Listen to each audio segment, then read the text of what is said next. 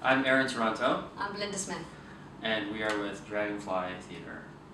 Dragonfly Theatre was set up a few years ago because we felt that there was just nothing in the English language that was supporting the dramatic arts.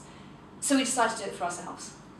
And we've had a very successful run of shows. You may have heard of The Importance of Being Earnest or Little Prince that we put on last year. We've had a fantastic response from our The Little audience. Prince was sold out. It was so popular, we had to put an extra show on.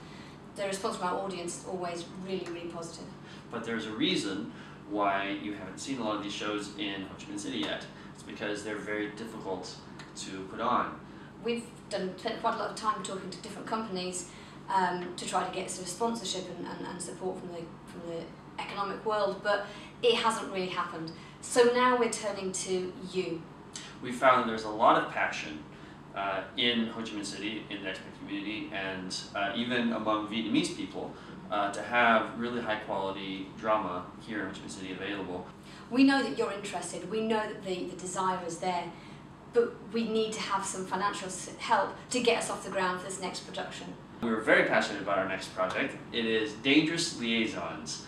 There was a film version made of this play in 1988 with John Malkovich and Glenn Close. Set in France in the 18th century, so think tight corsets, huge great big skirts. It's based around a pair of very rich people who like to play the game of love. They don't have any regard for who they hurt in the process, but as the story continues, it has a huge twist to it. So it's a story filled with lust and betrayal and revenge and love, and we know that you're going to love it.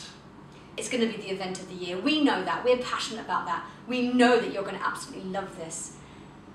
But we need some help to get it started. And that's where you come in. So, please contribute.